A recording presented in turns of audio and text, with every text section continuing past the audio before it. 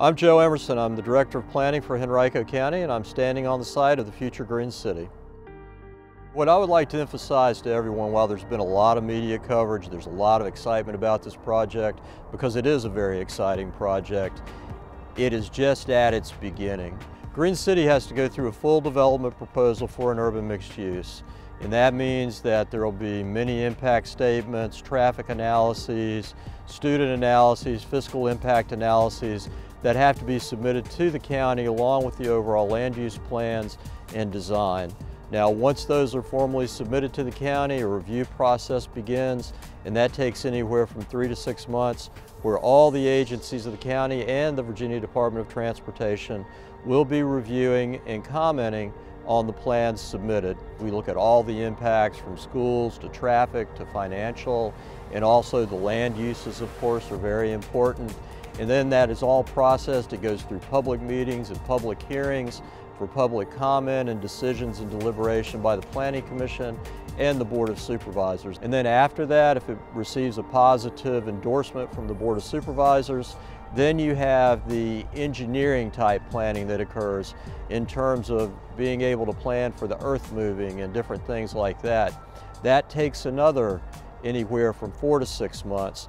So from time of submission to actual time of earth moving, you're looking at approximately 12 to 14 months before the first shovel of earth will turn ground. This project is a little different in the fact that there's an existing building here that the developer is planning to renovate. So you may see activity on the existing building sooner in the process because they can do that in a much simpler fashion because the building exists and the zoning allows for this building.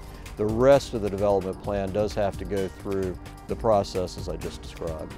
Our urban mixed use allows the mixing of all types of uses except for industrial.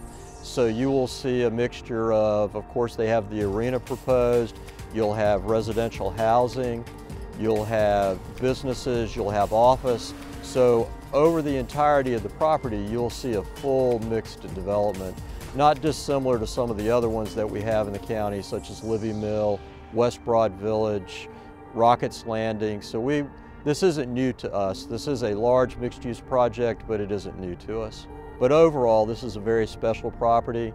The Best Products building is very historic in terms of its history and how it was designed. Again, this project will be done with an environmental approach which is new to the county and very new across the United States. So I think that is very exciting. And then as development has moved from west to east, I think this is a big step in that process. Currently within this vicinity and within the Fairfield District, you have Virginia Center Commons reinventing itself. You have this property coming in as Green City. So development is moving east in the county in a very exciting way. I think this project will spur many, many benefits to the county that we will see over the next 30 years probably.